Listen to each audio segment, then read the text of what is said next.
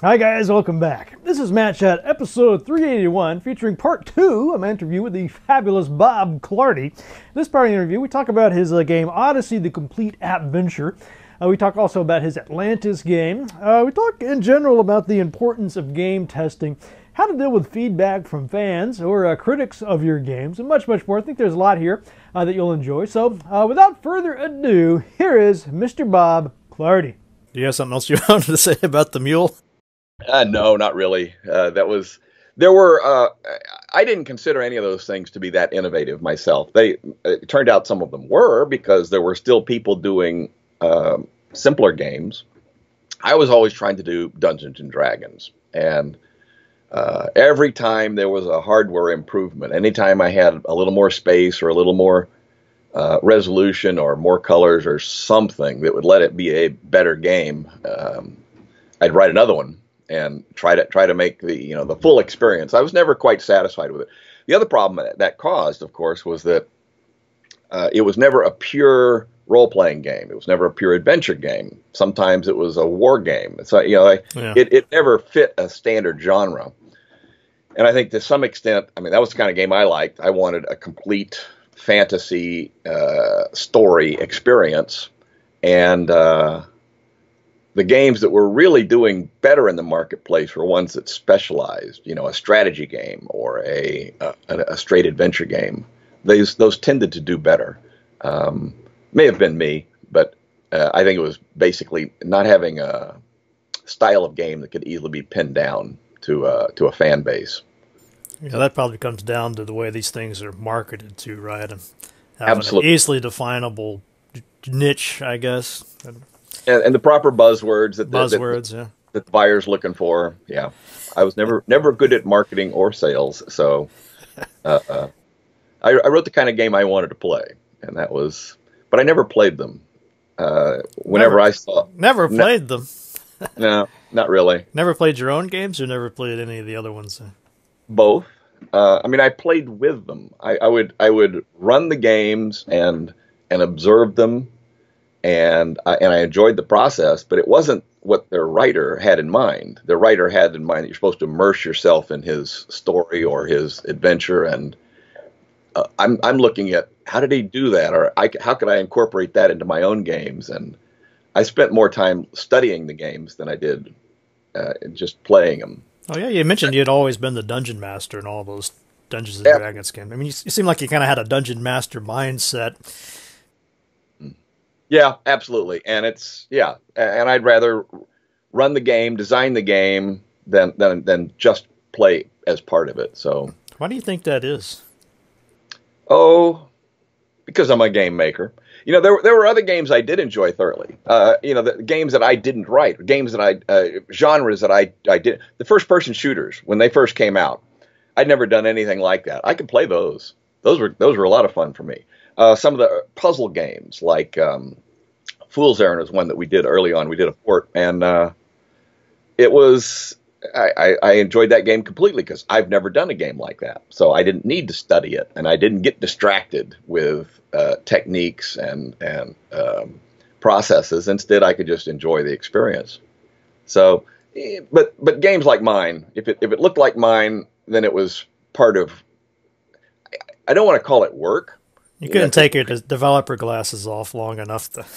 Yeah, exactly. It wasn't work. It was what I found fun, but it was the process of how to create it was what was fun, more so than the experience of playing it.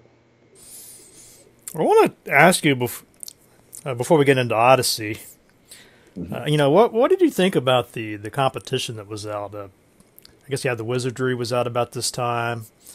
I don't know if Ultima 1 was out, but I don't know if you saw Calibeth. I was aware of these things, and I looked at them, but I didn't play them. And I wasn't... Temple of Apshai, I think was... Yeah, Temple of Apshai was an early one. I wasn't a... how to put it?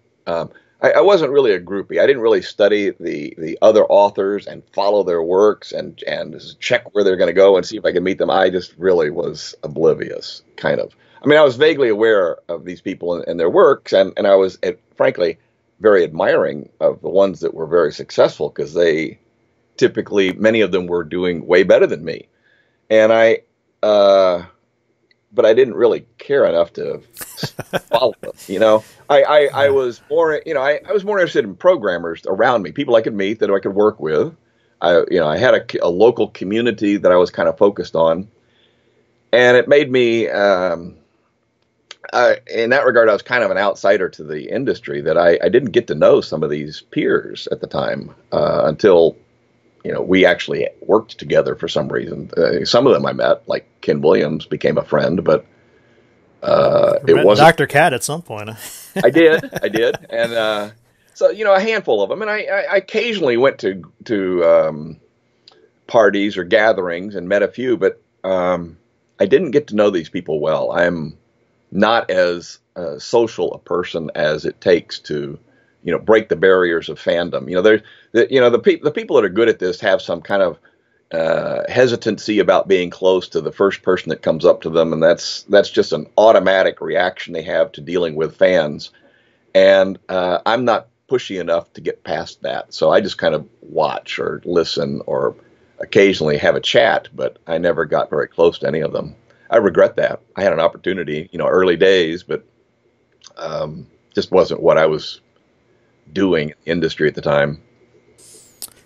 I think that's how I would be. Yeah. Do you ever go to any of John Romero's Apple II reunion? I went to one of them, 98, I think, the one in Dallas, when he was with the company was called IDOS, I think.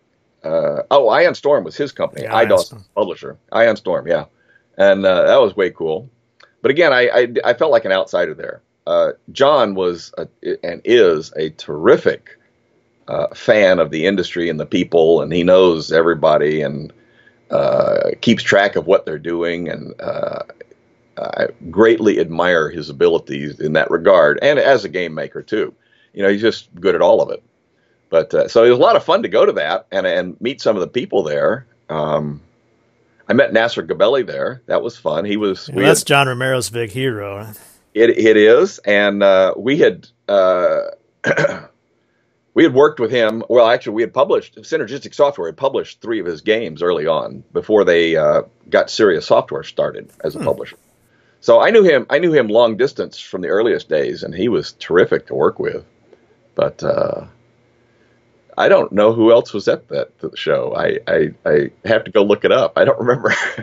You know, I felt like an outsider there. I was delighted to see it, you know, to see all these celebrities there, and I didn't consider myself one of them. You know, I was just, wow, hey, they let me in the door. This is cool. Like, it seems like you're a pretty humble guy, Bob. I guess whatever it is, I don't have the mentality it takes to don't stand. You know who I am? No, not me. Sorry.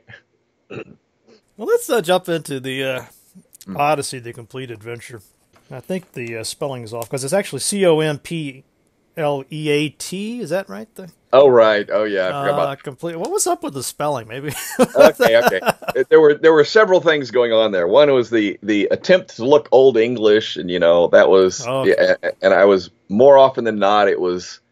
I got letters of correction from grammar Nazis. Thought I was corrupting their children or something. But the worst one was the Apventure. Nobody caught that. To me, it was Apple Adventure. I was concatenating words. And the APPLE user group had a lot of products like that. There was an app mail and an app writer and app this, that, and the other. So I app or whatever nowadays. Yeah. So I was going to do App Ventures. And again, I got people that would inform me politely that I had misspellings that I need to correct. It wasn't the best joke around, I guess. But anyway, no.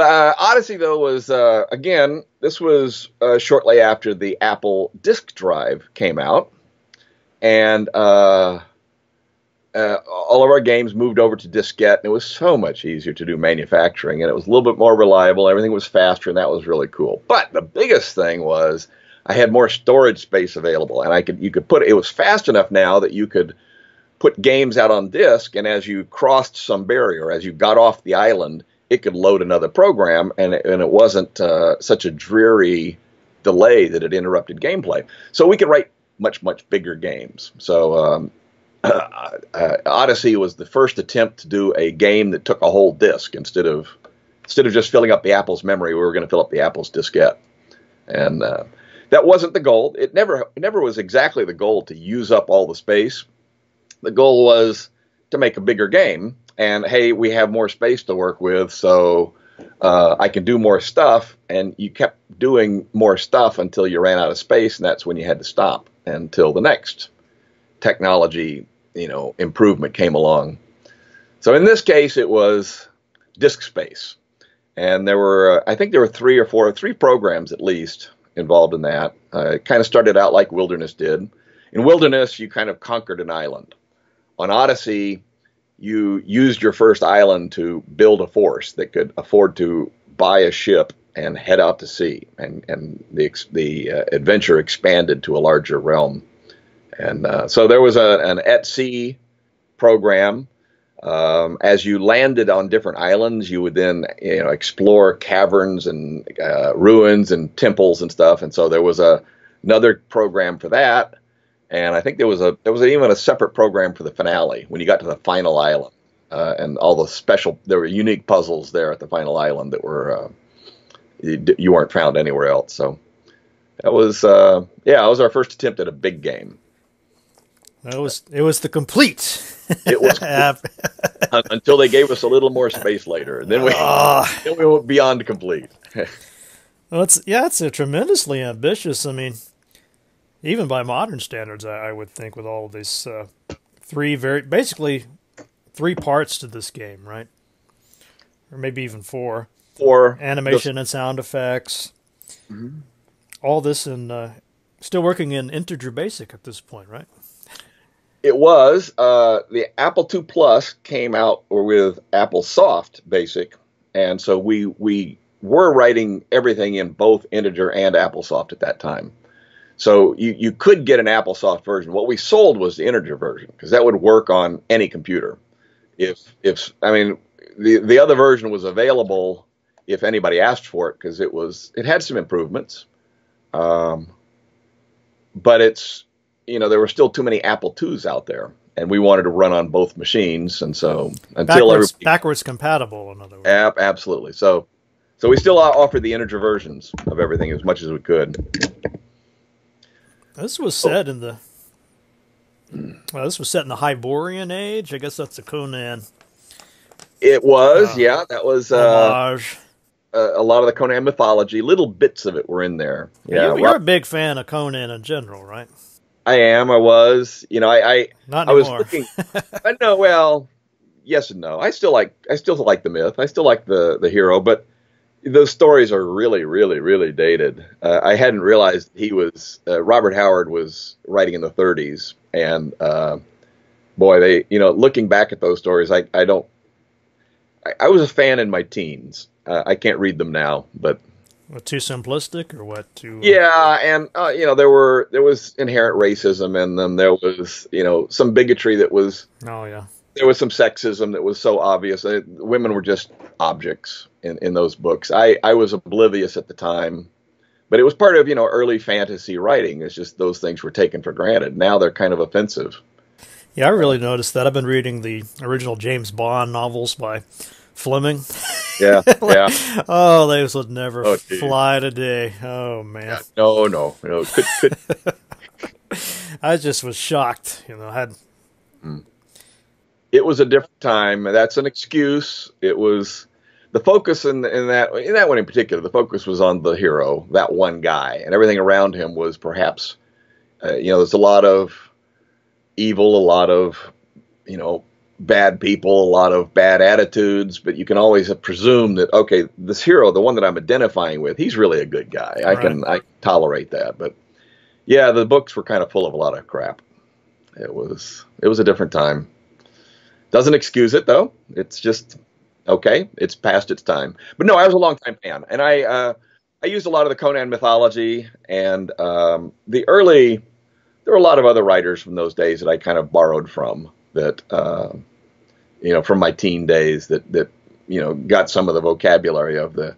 There was the following game. I don't know if we were going to include Atlantis in this discussion, but after Odyssey, I did a game about Atlantis, and there were any number of, there were ornithopters in that, and I don't know who came up with that term and who I stole it from. It certainly wasn't original to me, but there were lots of things out of those. I don't remember. I'll have to look it up one of these days. But is that the Dying Earth guy? Is it Vance, Jack Vance, with the ornithopter? Could be. I definitely read Vance. I remember that. Yeah. I'd have to go look. Anyway, it was, but that was part of the, the fantasy universe of the time, with these terms that Lovecraft used, or Howard, or Edgar Rice Burroughs. Anybody that had some fantasy or science fiction content, I borrowed from as heavily as I could. Those were the people I was reading. So it seems like back then it wasn't really frowned upon to take from other things. I mean, think about all the games that have Star Trek references all through them, if not the actual shapes of the ships and the Tolkien. I mean, my goodness,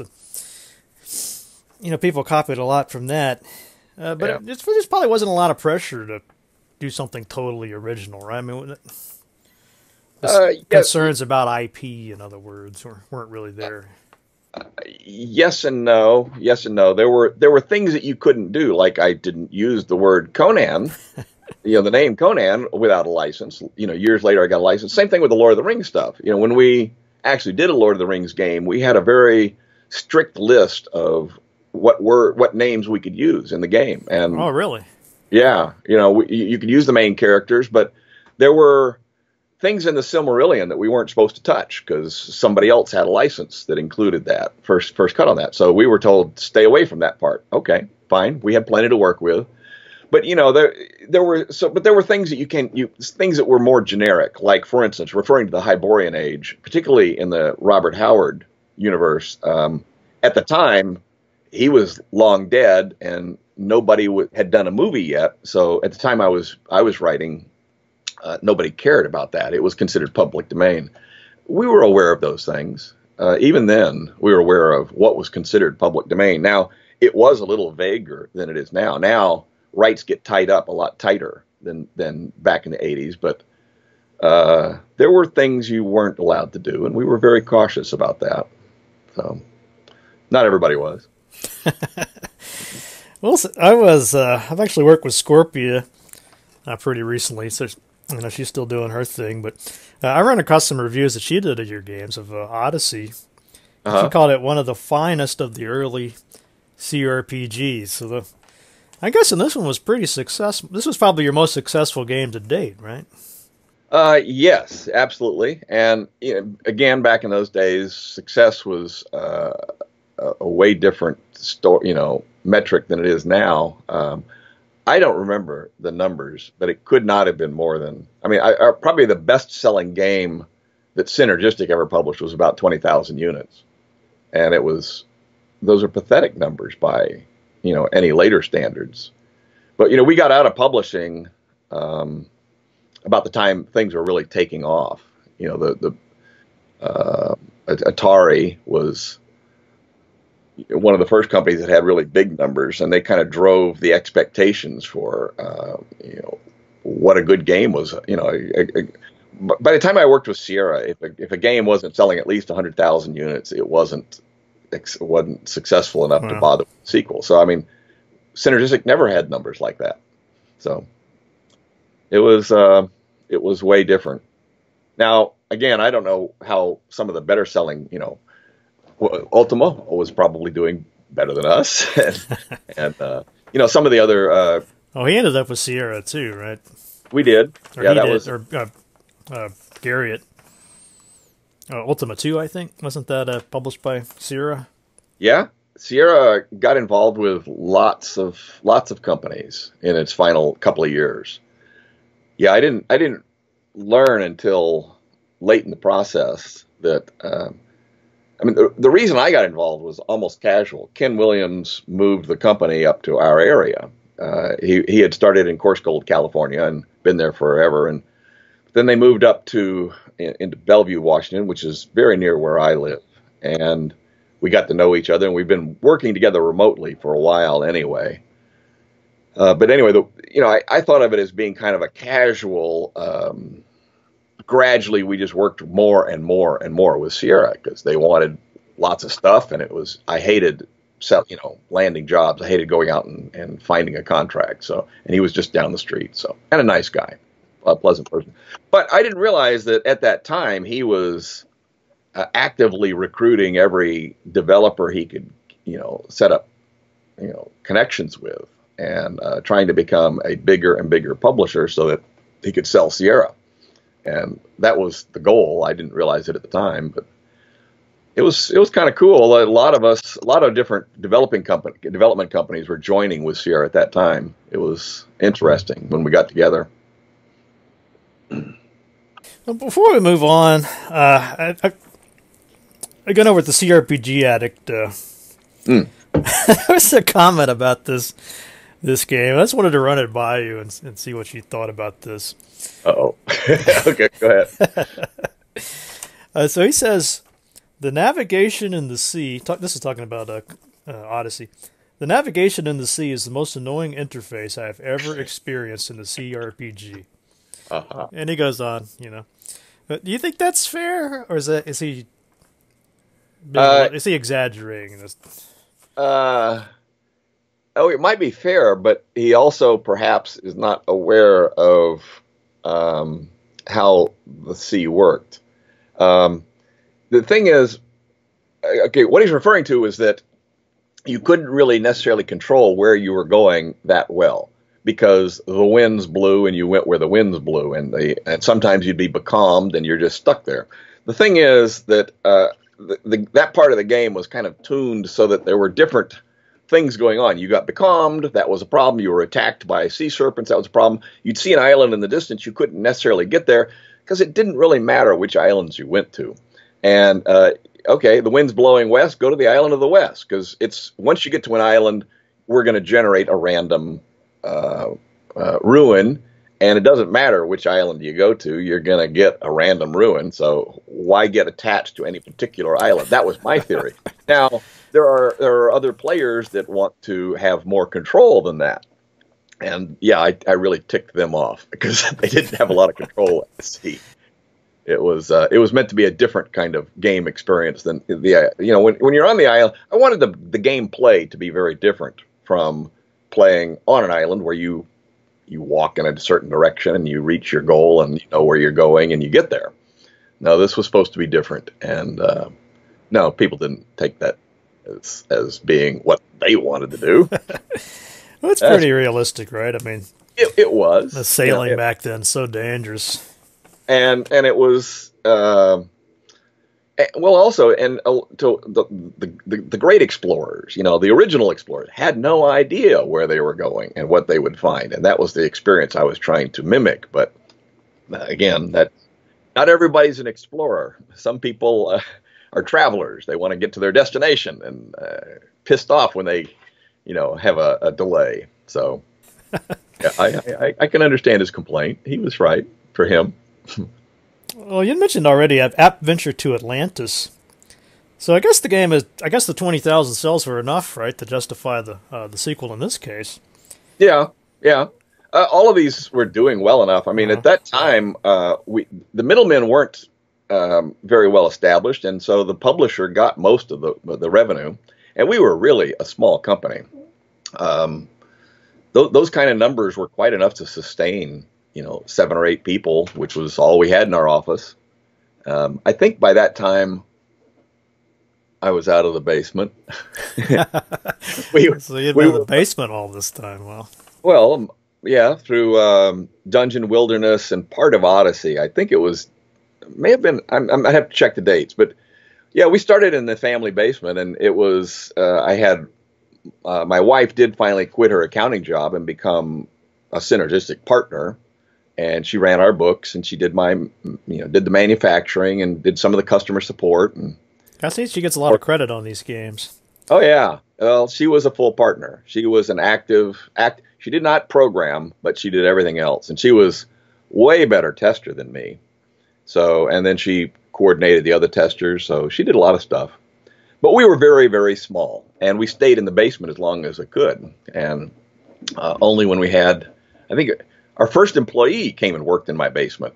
But it was after the second employee that we decided we needed a real office.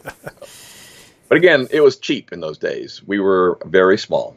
You didn't go start out by hiring, 15 people, and that just wasn't the way you started. It wasn't the way I started anyway. Yeah. It was a different world. Well, Chet had mentioned talking about this Apventure to Atlantis. He had a question that he asked. He wasn't sure about, and I just thought I'd run it past you too. So I guess at the start of the game, there's an orb. That you need to finish the game, and he was wondering, did anyone actually forget to get the orb, I guess, and get all the way to the end of the game and not be able to complete it? And I just wondered, did you get mail, or did you hear about that happening?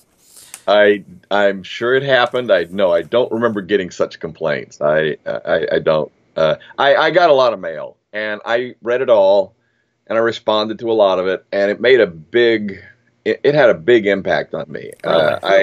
Yeah, it did, because these are the people that are playing your games, and you have your own idea about how they're going to play it and how they're going to react to it. And when you find out that no, this really ticked people off, okay, change the design. The goal of a good dungeon master is to keep the players happy. You want them to play and come back and play again, so you can keep doing what you like to do, writing new games. So, yeah, keeping players happy was very important to me, and it was being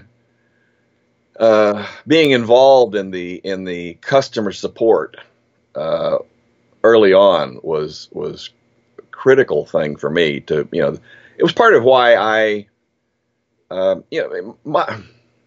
my son, I have an adult son who's in the computer industry at the moment, and every place he's worked, there's this hostility between developers and testers. Really? Where he's worked anyway. And, they eventually learn to get along, but basically new developers tend to resent testers because they criticize you. They tell you your work is wrong or flawed or broken or whatever. And who wouldn't like that? Yeah, boy, programmers don't like to be told that kind of stuff. But they learn, the good ones learn. But again, I didn't have that problem because I'd been doing customer support. So I had a tremendous respect for testers because they kept pissed off customers from happening. Once you got a pissed off customer, the product's out there, and am I going to pull back all those copies and fix the complaint and then reissue them? That's impractical. So to me, beating the complaint by having good testing done early was really always important to me, and it was because of that early customer support work I've always done that. Even the last programming I did, I was one of the support people for it. It's something I always like to have a connection with the people using the software and what they do and don't like. So that seems like a healthy attitude to me. I guess nowadays they just slap early access on it and put it out there, right? I guess. I know it's done differently elsewhere. I'm well aware of that, but I just can't see it. I don't know how you could be that way. You got to care about the customers more than anything. Well, do you remember some of these letters? What was one that really sort of made you stop and think and make big changes? The most obvious one I've already touched on a little bit. I had a letter that a mother helped her two 12-year-old son. Well, a 12-year-old son and his 12-year-old friend wrote me a letter complaining about. Okay, I'll tell you this.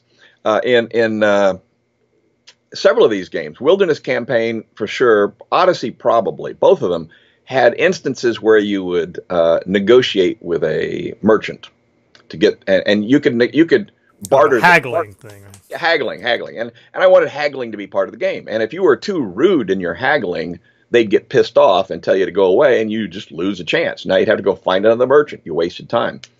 But you always had an opportunity to do one or two counter offers before they'd get pissed off. So what I had in mind is, okay, he says 100, I would counter 80, and we'd dicker down and end up buying it for 93, and everybody's happy. So that was my intent. What these 12-year-old kids were doing was the merchant would say 100, and they'd say minus 500.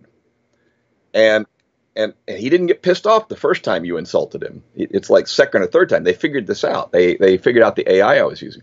So, so he would counter with something between these two extremes. So he'd counter with -200, and they'd say, okay.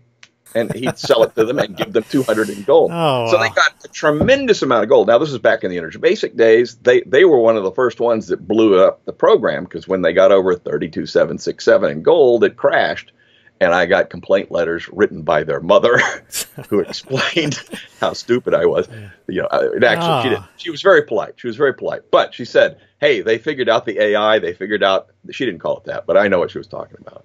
They figured out how to outsmart this thing, and it causes your game to crash. And yeah, that was when I realized that you needed testers besides the writers. You know, it couldn't be me doing the testing. It couldn't be any programmer testing his own work, because you don't anticipate how people will either outsmart you or abuse your intent.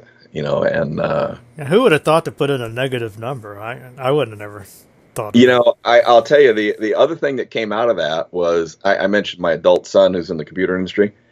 That same son, back when he was 5 years old, he started working for Synergistic as a tester. He was great as a 5-year-old tester, because he never did what we intended.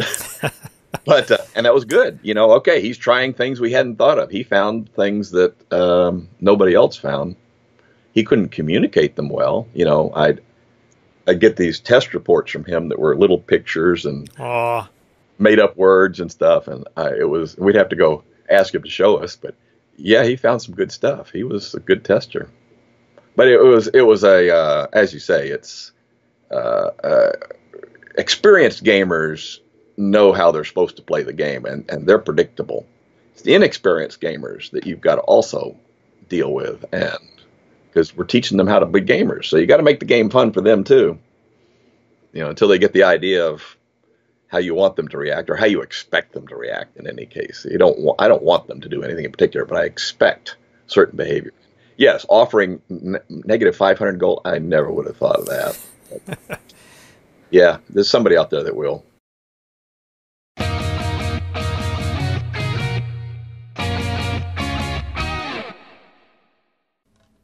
And that's all for this week's episode. Hope you guys enjoyed that. Should be back next week with part 3 interview with Mr. Clardy. A lot of great stuff coming up, including his Middle Earth game. So stay tuned for that. I know you guys will enjoy it. As always, I want to thank you very, very, very much for your support of this show. You're keeping these shows in production. All I ask, guys, is $1 an episode, so if that's not out of your price range, just go to that link in the show notes to the Patreon site, or you can go to the mattchat.us site, and there's a lot of different ways you can support the show there. Remember tweeting about the show, sharing it on Facebook, giving it a thumbs up, whatever it is you do to support Matt Chat. I really appreciate it, and thank you very much for that support. All right, what about that news for the Matt Cave?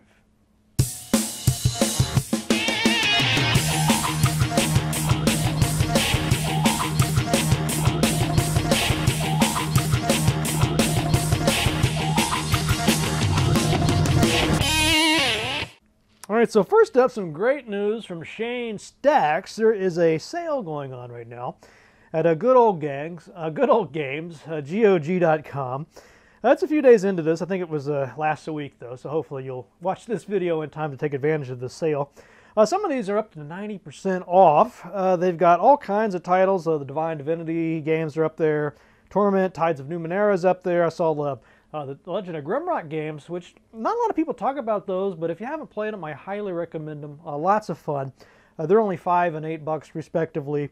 They got Dungeon Rats on there. That was a great one. And Lords of Shulama is on there as well. In the Wasteland 2 Director's Cut, and they got a couple of variations of it, but this one is $19.99. So definitely worth checking out. You know, sometimes you forget about a game and some time goes by, which is great. So if you forgot about them, you can go back and get them for a really good deal now. So just remember that sale's only about a week long. I think there's probably only about 5 days left as of this recording. So don't waste any time if you want to go check it out. Second, Adam has posted his interview with Becky Burger Heineman, one of the favorites of Matt Chat. And his video is on YouTube, and it's it's got kind of a many different parts of the show, but the interview starts around the 28-minute mark and goes on for, I think, the rest of the show, or at least over an hour long. Lots of topics there. They talk about Bard's Tale, Apple IIgs, fan fiction, what is it, a manga, all kinds of topics. I kind of lost track after a while. But anyway, it's a Becky Burger, so go check it out. And then lastly, Stig wrote in about this game. This is called EMPYRE, Lords of the Sea Gates. This is a neo-Victorian RPG in a land both familiar and bizarre. Turn-based grid combat. One of the viewers, I was reading the comments on the announcement trailer, and one of the viewers said he gets an Arcanum vibe from the trailer, and I think he's right on the money there. I definitely have that same vibe. So anyway, go check this trailer out. It's on YouTube. The game is from Coin Operated Games, slated for release sometime later this year, coming in 2017. So hopefully we'll have more information on EMPYRE. That's EMPYRE coming up soon. All right, so what about that ale of the week? Well, this week I've got a little number, and I'm sort of having deja vu. Maybe I've done this one before, but it's about 5 years worth of doing these. It's okay if I sometimes have a repeat. Anyway, it'd be fun if if I happen to have done this one before, and you can be the first to list the episode where I do review this. I'll have to give you a little prize of some sort. So. That's a little challenge for you. Then again, maybe I've never done it, so you could end up watching all those videos for nothing but entertainment value. Anyway, this is a Warlock Imperial Stout brewed with pumpkin and natural flavors. And you guys know how big a fan I am of the Southern Tiers. They got a beer called Pumpkin, which is probably the best pumpkin ale I've ever had. I get that whenever I can find it. It's kind of hard to find. But this is their Imperial Stout version of that. Let's see. And there's a lot of information here, a lot of technical stuff. Don't usually go into that sort of detail. It says they got pureed pumpkin in here. At least 1, 2, 3, 4, 5, 6 different kinds of hops. Wow. See, color black, body full, moderate bitterness, serve in a goblet. Let's see, Warlock, brewed to enchant your palate on its own and also to counterpoint our Imperial Ale Pumpkin. So counterpoint the Imperial Ale Pumpkin. So this is the Imperial Stout version. I stand corrected on that. Master of the Underworld. Ooh, dark and mysterious, the Blackwater series is serious about high gravity. Reanimate your senses with Warlock's huge roasted malt character, moderate carbonation, and spicy pumpkin pie aroma. Well, Warlock. Well, anyway, I haven't even had any yet. Let's get this open and see what it's all about. All right, so I got some of this Warlock here in the rather excellent drinking horn.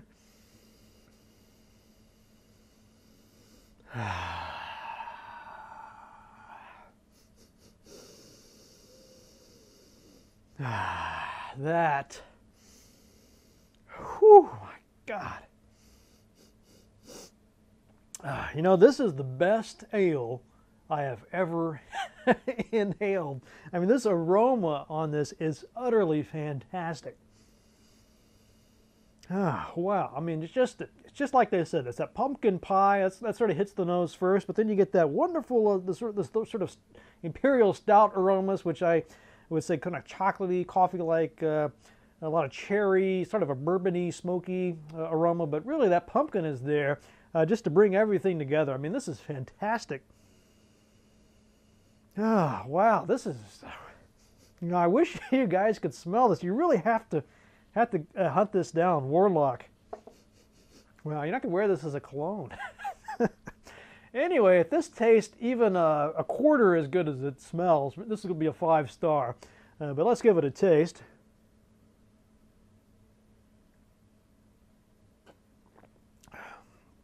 Oh, okay. So the taste, you taste more of the chocolatey flavor first. That's sort of a little bit of a bourbon, a little bit of a oaky, sort of smoky flavor. And then the pumpkin sort of comes in there at the end. You think the pumpkin would be first in line, but it's sort of in the back. Let me try it again.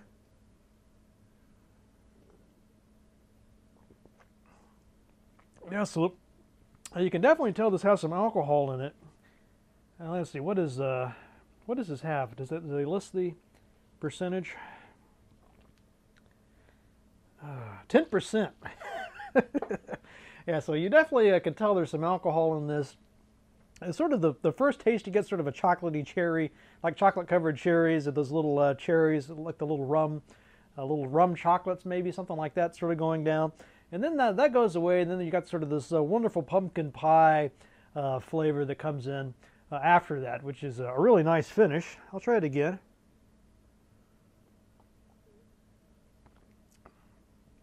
Yeah, so it's definitely smooth. I will say it's not for, if you don't like the taste of alcohol, you probably want to stay away from this. You can definitely tell that this packs a bit of a punch.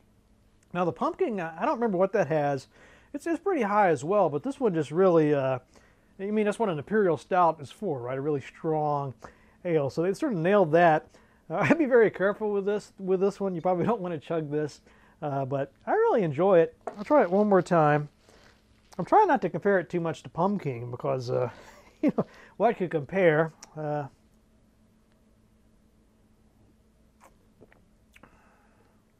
Yeah, this kind of tastes a little bit more chocolatey, I think, than the Pumpkin, which would make perfect sense.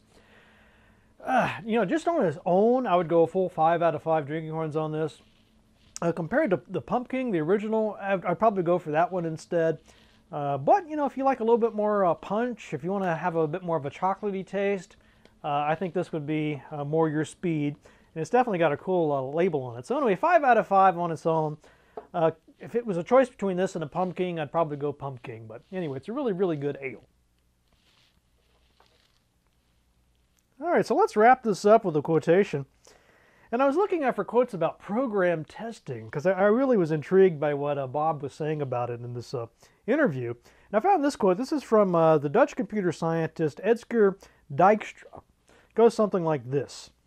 Program testing can show the presence of bugs, but it can never show their absence. So ponder on that and see you guys next week.